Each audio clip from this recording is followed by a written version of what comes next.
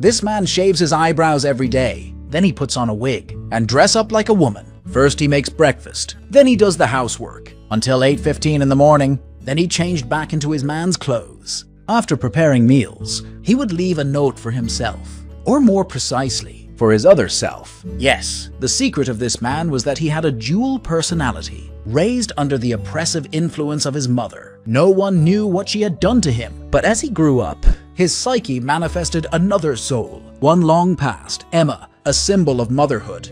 They shared one body, but not their memories. Each morning, Emma would briefly take over, completing all the household duties. By 8:15 a.m., he would revert back to John. As long as no one witnessed the transformation, John managed external affairs, Emma the internal. In the evening, John would shop for groceries following the notes Emma left, even hiding his personal savings from his alter ego. This strange but peaceful coexistence was shattered by a tragic accident, a train derailment that sent a carriage crashing into their yard, miraculously unharmed. He was discovered by his neighbors, but as Emma, though she quickly retreated and switched back to John, the town was already abuzz with rumors of a woman in John's house. The incident not only disrupted his stable life, but also the order within his inner world. For the first time, breakfast was uncharacteristically sloppy, and the note for John was curt: go to work, and don't talk to anyone. John felt a sense of injustice, helpless in controlling the situation. The train accident and the mysterious woman at John's house became the talk of the town. Even the mayor, who normally wouldn't have reason to speak with him, visited John's office to express concern, thrusting John from the fringes directly into the spotlight, a change he was utterly unprepared for. Under the guidance of the town sheriff, John dialed the railway company, arranging for them to remove the derailed train from his backyard by Friday. However, that very day, as Emma fetched the newspaper, the arrival of two unexpected guests threw another stone into the already turbulent waters of their lives. One was an advisor to the incumbent senator, and the other was the wife of Peacock City's mayor. They were there because of the train in the backyard. It turned out that in the midst of the senatorial elections, the incumbent senator's opponent was using the derailed train as a symbol of the senator's faltering political career, attempting to tarnish his reputation.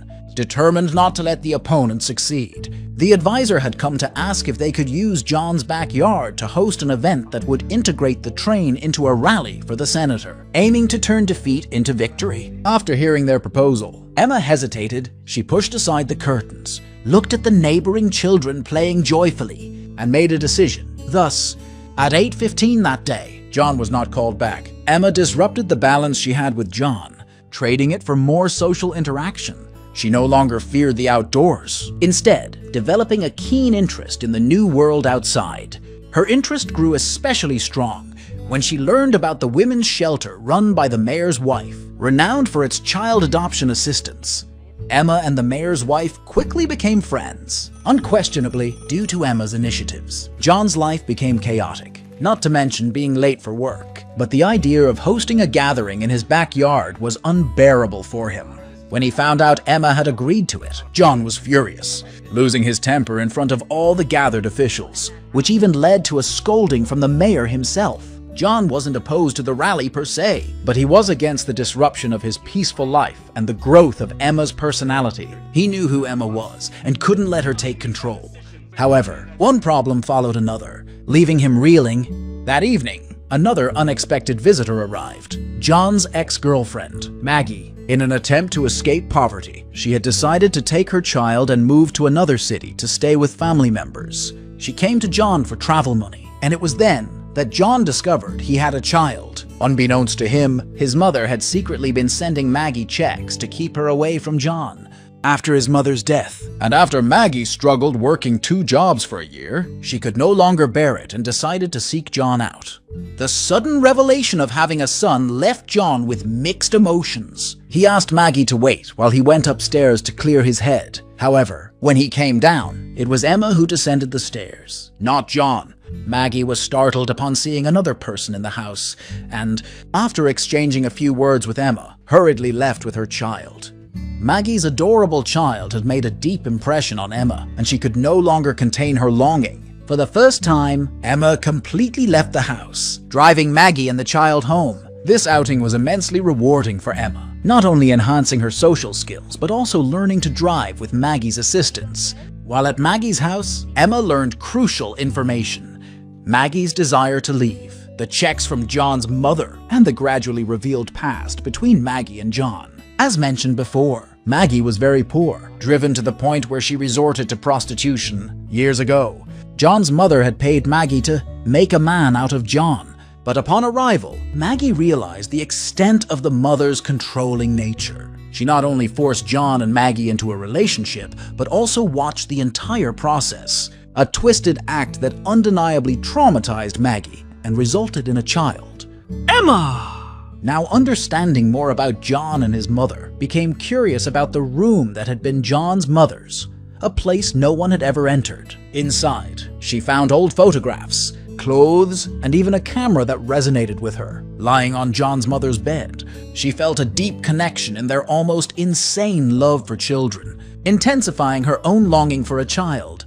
Driven by the desire to have a child of her own, Emma considered adopting Maggie's child. She learned that if the child resided in the women's shelter run by the mayor's wife, the adoption process would be more efficient. Needing this advantage, Emma once again agreed to host the rally, involving the train in her backyard to curry favor with the mayor's wife. She then convinced Maggie to move into the shelter. After everything was settled and Emma returned home, she accidentally found the key to John's safe. It seemed everything was aligning perfectly under Emma's direction, with John absent throughout the day, only to be awakened in the evening by the mayor's wife coming to express her gratitude. John was furious, as Emma had completely broken their rules. She had used up the entire day that should have belonged to John, disposing of the cold breakfast and unwrapping a gift from the mayor's wife. John spiraled into a meltdown, bewildered by Emma's actions. However, the next morning seemed as if everything had returned to normal. The gift was gone, and meals were prepared, with even the broken dishes cleaned up. It appeared Emma had pulled back. Yet, looking into the yard and seeing the stages already being set up, John realized what Emma had done. No wonder the mayor's wife had come back to thank him. Outraged, John immediately halted the ongoing work and decided it was time to stop Emma's growth. In a determined effort to permanently address the issue, John hired a local mechanic, paying a significant sum to have the derailed train removed from his backyard. However, he hadn't anticipated that Emma's involvement extended beyond just organizing the rally. At the bank, John received a call from Maggie, learning for the first time that Emma had met with Maggie and was gradually getting closer to the child. This was unacceptable to him. John left work again and rushed home, intending to drive to Maggie, only to discover that the car had been used by Emma. Even more unsettling, Emma had opened his mother's room, and a photo of Emma that had once appeared in the newspapers was now framed and placed by the bed. Everything signaled that Emma was moving from the background to the forefront. Upon meeting Maggie, John immediately offered to pay her travel expenses to ensure her and her son's departure, arguing that it wasn't safe for the child to stay. After Maggie left the shelter, John realized he could no longer allow himself to revert to Emma. He decided to give all his savings to Maggie and to leave home permanently with her, wherever she wanted to go. When Maggie expressed concern about not wanting to cause trouble between him and his spouse, John finally admitted that Emma was not his wife. To John, this admission was a full confession, while Maggie might have interpreted it simply as a husband venting about marital strife. Returning from seeing Maggie, John intended to withdraw money and leave immediately with her, but the bank was closed. Unable to go home for fear of becoming Emma again, John decided to spend the night outside. That's when he encountered the sheriff, one of the friendliest people in town. In a rare moment of vulnerability, John confided his true feelings, which the sheriff misinterpreted as missing his mother. Despite John's protests, the sheriff insisted on taking him back home. After the sheriff left, John quickly grabbed his luggage and fled to a motel, planning to wait there until the bank opened. But when he thought everything was settled and opened his luggage, he realized that he had never truly escaped Emma's influence. Emma, driven by a relentless desire to have a child, began systematically removing any obstacles in her path. She first dismissed the mechanic tasked with dismantling the train, maintaining the symbolic wreck in her backyard. Then, she approached Maggie, using the guise of John's persona to lure her back to the shelter, promising a bank job as bait. Unexpectedly, Maggie refused, bolstered by John's support and determined to leave Peacock City. In a bold move, Emma broke the boundaries of their dual personalities, no longer softly spoken, but adopting John's masculine voice outright, over the phone. Using John's voice, she arranged to meet Maggie at a motel. Later, she dressed in John's clothes, withdrew his savings from the bank, and loaded John's bicycle into the car's trunk, erasing every trace of John's male identity, including shaving off his eyebrows. That evening, dressed elegantly, Emma seduced a worldly man at a bar and brought him to the motel where she had arranged to meet Maggie. In a dark turn, she killed him when he was off guard and used John's clothes and prepared gasoline to set the scene for a fire. When Maggie arrived, the fire was raging uncontrollably. The man's body burned beyond recognition. The next day, the sheriff announced John's death. Deemed an accident, the community mourned the unfortunate event. But as John had been a reclusive figure, his memory quickly faded.